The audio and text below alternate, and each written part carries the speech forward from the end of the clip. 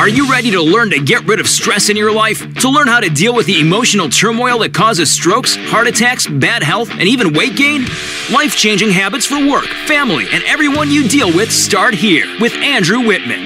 It's time to get Warrior Tough on WCCP 105.5 The Roar. Here's Andrew Wittman and Dutch Coleman.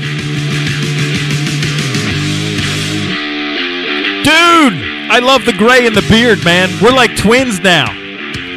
I'm Arnold and you're Danny DeVito, though.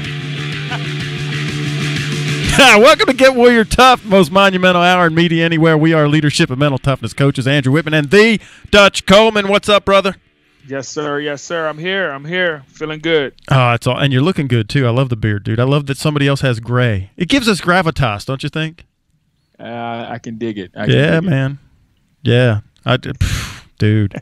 Hey, if you guys want to join us on Twitter, use the hashtag GetWarriorTough. You can find Dutch at the Dutch Coleman, and I am at WarriorToughPhD. Go to the website, GetWarriorTough.com. Check us out. Fill in your name and email in the Start Now box and subscribe to all of our latest and greatest stuff. Tons of free content. Go to the Facebook page, like it. Subscribe to the YouTube channel. You can get there by just Googling leadership speaker Andrew Wittman or the Get Warrior Tough show. It'll all come up. Get the Android app, the Apple app, so you can hear Dutch and I 24/7. We're up there on the Get Warrior Tough network, rolling 24/7. As Dutch likes to say, you have no excuse for not hearing what we have to say. Amen, brother. Okay. Hey, right before I came in the studio, I was watching a documentary on Frank Sinatra. And there was a bunch of, news footage. It was like, or someone was taking a home video, I'll say, and he was in the recording studio. It was so cool watching, an elite performer behind the scenes while he was in the studio recording. And I was like, he was just so relaxed, but on top of his game. I mean, he was singing this one song. He gets through the whole thing. They do the take, and he's like, "How long was that? Like, was that?" And the guy says, 4 minutes and 12 seconds. He's like, "The first act of Hamlet was longer than that." So it was just cool watching him. And Quincy Jones was in the mix when he was real young, and then Count Basie. It was just so cool seeing high-level performers at their game. They were all relaxed. They were all having fun, Dutch. That was the biggest thing. Nobody was freaking out. It wasn't a chore. They spent hours and hours together, and they were having fun. I have no idea who any of those people are. I'm too young for that. Oh, yeah. Me and Jack are sitting there lost. We don't know. Yeah. Have any idea who Jack just said excuses. Hey, man. You could YouTube it, okay? I'm just telling you, it was cool. It was really just fun to see guys. I love that behind the scenes stuff. And I got to tell you, Dutch, I mean, I enjoy our time together and what we do. I have just a ton of fun, whether we're out on the podium training law enforcement or training corporate. We're doing, public conferences. We're doing, trade conferences. When we're doing the studio stuff, we're here on the show. When we do our coaching calls, we've been having a lot of coaching calls here in the last couple of weeks. We're writing books.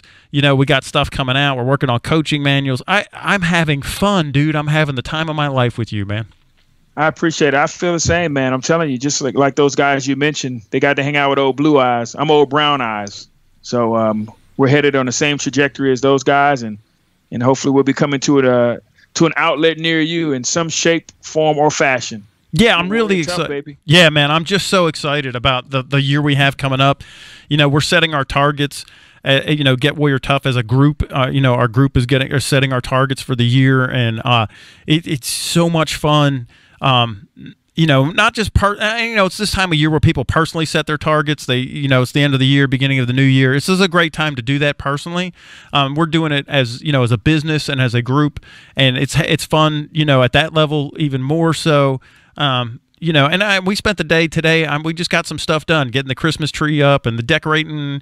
It's so cool being able to hit targets. Like the target was to get the tree up by today, because Michaela, my little girl's birthday, is on Friday. She's 12. And Drew, my oldest, is starting Citadel. He just turned 18 on Friday. Jesus is about to turn 2035 or something. I can't count anymore. There's not enough candles in the birthday cake. But it's, so this is the time of year we all hit our target, set our targets. So I would encourage everybody that's listening, take inventory. Is there something that you would like better in your life? In some area of your life, you would like it better. Well, Dutch and I can help you, and we guarantee that you're going to get improved results of wherever you're at right now. And every life on all 8 cylinders, whatever it is, if it's relationships, if it's career and business, we're going to help you get control of your boardroom, your body, mind, and emotions. And now is the time to jump on this thing and go get CEO of You. It's on the website. Join the Phalanx. We're having some great Phalanx calls. I mean, all right, Dutch, the call last night, was that just not, I mean, it was like drop the microphone good, man, wasn't it? Oh, yeah, man. I enjoyed it. I love all this. And you're talking about the season. I say 'tis the season to be great. You can look at it a bunch of different ways. And this is the time where a lot of people, like you said, you start setting targets and you start recalculating, as your GPS would say. And you start setting these goals and trying to, get ready to hit these targets. 'Tis the season here. The year end is when you begin to look to next year. So what are you looking to next year? What are you looking to the year after that? What are you looking to 6 months from now? So this is the time, 'tis the season to start looking at these things and start getting ready to make an impact, not only on others, but first on yourself. Let's get moving. This is the time. Yeah, and we'll love to be with you in the Phalanx, shoulder to shoulder with you. We'd love to have you. We have a great group in there right now. Great dialogue. It was fun last night on the call as everybody was, we were going around the horn and everybody was sharing their answers to the critical thinking, the homework questions, and just, I mean, dude, it's so cool to get everybody's different take, to get everybody's different perspective on stuff. And it really is iron sharpening iron. It's just, you get so much better when you have all of these, and everybody is a genius. If you've been to any of my stuff, you know that I start out telling you that you're a genius. If you understand how the human is built, the human being is a genius. It doesn't matter what your IQ or UQ or any of that is. The way that you are built and created, you are a genius. No question about it. And it's so great to pull out that genius and then get a bunch of them all together. And we spend an hour and this is the thing that, Eleanor Roosevelt said this, that small-minded people talk about other people. Average-minded people talk about events. But great performers, elite warriors, they talk about ideas, and that's what we do on the Phalanx, is we talk about ideas. And you're talking about everyone's a genius. When you're in an environment like this, there's always something to learn. There's always something new, because no matter what you see, no matter what you've seen, there's somebody else who saw maybe that same thing, but from a different seat, from a different perspective, a different point in time, a different point if you picture a 3-dimensional plane, there's a whole bunch of different points in time periods in that plane. And so a lot of people can view the same event from different points in that plane, in that 3-dimensional world. So if you think about it, you always have something to learn, something new to gather, because there's no way you've looked at that idea from every point of view, in every point in time, from every perspective, from every point of experience, insight, all those things. So when you're around elite people thinking about ideas, it's always something new to learn. Right. It's like getting a different camera angle on a replay. Was his foot in? Was it out? Well, let's see another angle. Well, here's another angle. Here's another angle. And there's always the one angle that you don't have that you wish you had. And that's what we do, is we cover all those angles, man. And you know what? And don't rob us of your angle. If you're not in the Phalanx, not only you'll learn from us, but we will learn from you. Please don't rob us of your genius. That angle that you're seeing it from, all of us can benefit from it. And how many people would lose the benefit of, your perspective if you don't jump in on this? See, it's a two-way street, man. It's just so awesome. There's just so much give and take and growing. It's a giant love fest, man. Well, you owe that to the universe. If you think about it, we all have our own places and points and times in the universe, our own experiences, our own perspectives. We all have that, and I think it's a reason that we're all made the way we are and placed where we are. And we owe that to the universe to share that, because when you share that, it completes the universe. It completes a picture. And if your perspective is not involved in the universe, then there's a dot, there's a blank spot right there that isn't being shared. So we don't know that. We're looking at a blind spot right there where you're standing, because you're not giving anything to the universe. But when we all begin to share, we all come together, then the picture is complete. The 3-dimensional object is formed. Absolutely. So stop robbing us, man. Don't be the black hole. That's according to Dutch. In the universe, there's a black spot there, and it's a nothing. There's a void. So, and I know we're kind of joking about this, but I'm very serious about it, that every person that's on the call, every person that that's inside the phalanx, we all learn from each other. And I take furious notes, and I hear different perspectives, man, and it's just fantastic. And I got to tell you, I surround myself with people that don't agree with me, because if everybody just saw things the way I see them, I'm only operating out of one stream of 126 bits. The 11 million bits, right, is what we take in every second. It goes down to 126 bits per second is what goes to our conscious mind for action. But if I get people with different perspectives, I can add your stream, my stream. It's like the Ghostbusters. Remember when you weren't supposed to cross streams? But see, we cross streams and we add more streams, and it makes us all more powerful as individuals. And it's a facilitated environment where I feel empowered and energized. When I get off the call, I am like, I'm so pumped up. When we watch TV or the news or talk radio or something, when I would get like everything is fear and oh my gosh, and the sky is falling and the world's gone to hell in a handbasket, and what that does is ramp you up with fear, which shuts half of your brain down. We do the opposite of that, man. We turn that genius half of your brain back on.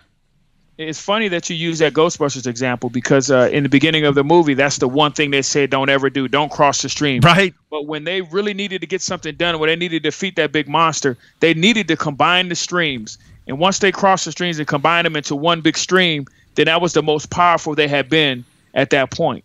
Right, so ever, yeah. You're absolutely right. That's a great analogy, a great way to look at it, because they discovered that in a process. In the beginning, they thought something different, and then they discovered that only when we all come together like that and those streams do cross are we at our most powerful. Right, and then you could solve the problem. And they solve the problem. They say, yeah, I love the Ghostbusters thing. Yeah, I'm the movie guy, man. They're like, dude, you're like the movie guy. I'm like, yeah. And so, I mean, there's Ghostbusters, another mental toughness movie. You never would have thought that. Right? I mean, I can almost make almost any movie a mental toughness movie. I'm pulling stuff out of it on everything that I'm looking at. I take a teaching moment from it. And that's the environment that the phalanx is. We'll take no matter what it is, and then how can we use this to our advantage, to our betterment, and making our life better on all 8 cylinders. So it's really fun. Now you need to tweet Andrew and come up with a movie that he can't do that to. I challenge everyone out there to do that. Yes, so that's a great thing. Movies. Yeah, you tweet me a movie that I could not turn it into. Now, any of the Saul, I think it's called Saul, right? Is there any of those? Don't tweet me horror flicks, because all you're doing is it's a hormone dump. It's one straight hormone dump after another. So, with the whole fear-based shutting down half your brain, we do the opposite here. So don't send me any of the horror movies. All right. Yeah, but that would be good. So, the mental toughness movies, man. I love them. They're training films.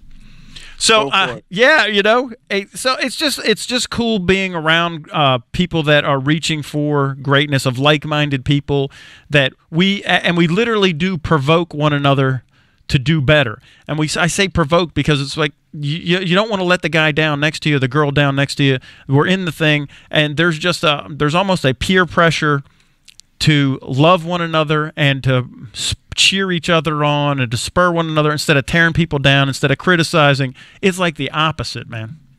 Yeah. I mean, you're absolutely right. I mean, you have to surround yourself with, you don't want to be the smartest guy in the room. I mean, sometimes you might end up being that way, but that shouldn't be your desire. You should be seeking, higher level, higher thinking individuals to challenge you to think. And I like to think that my friends are highly intelligent, critical thinkers, and they challenge me. I never feel like I'm the smartest one in the room. Now, I may feel like I'm smart, but I never feel like I'm the smartest one in the room when I'm with the people that I know. Yeah, and I'm with you, man. I surround myself with higher level thinkers, people that are more successful than me, and I try to be the bridge and help people, bring people along. And so I'm reaching up, and I'm reaching down, and helping people up. So hey, we got to go to break. And when we get back, I want to talk about this crazy NFL officiating stuff. I wanted to get on it last week, but I've got an axe to grind, baby.